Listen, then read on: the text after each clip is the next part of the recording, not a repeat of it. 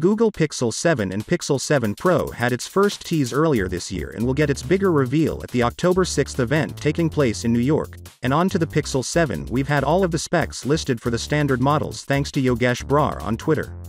He tweeted a Pixel 7 spec sheet today reiterating some details while also delivering previously unreported tidbits. Core specs point to the previously confirmed Tensor G2 SoC 8 GB of RAM and 128 GB or 256 GB of storage, also getting a 6.3-inch HD plus 90 Hz OLED screen. We get the Tensor G2 and then upgrade it to the selfie camera. We might see some of the similar numbers compared to the last year Pixel 6 Pro. The major updates you might see on the Pixel 7 or 7 Pro are few. Where at this time we might see a slightly battery on the Pixel 7 around 4700 mAh instead of 4614 on Pixel 6, and a new Tensor Gen 2 chipset which will be more power efficient than the last generation.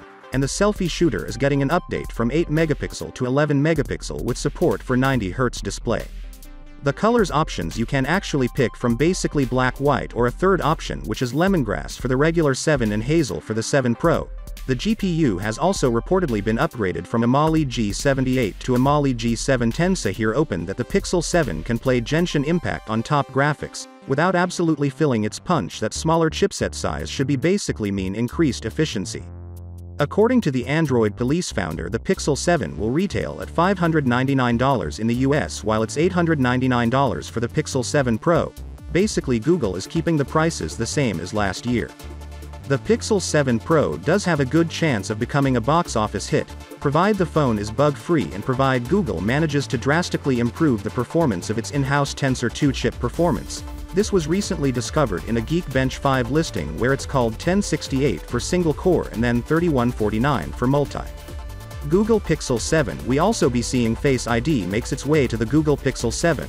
On the rear it's a dual camera setup consisting of a 50 megapixel Gen 1 sensor for the primary wide-angle camera, and we get a 12 megapixel Sony IMX381 for the ultra-wide. Next up, the Pixel 7 Pro. We've got a triple camera setup consisting of the 50 megapixel GN1 sensor for the primary wide-angle camera, and finally we get a 48 megapixel GN1 sensor for the telephoto camera. Google is improving a machine learning by 35% and whopping 20% GPU improvements over the last year, which means we're going to get an amazing result out of camera, and Pixel 7 Pro could be the best photography camera phone of this year. So, without being said, let me know your thought in the comment below. Peace out.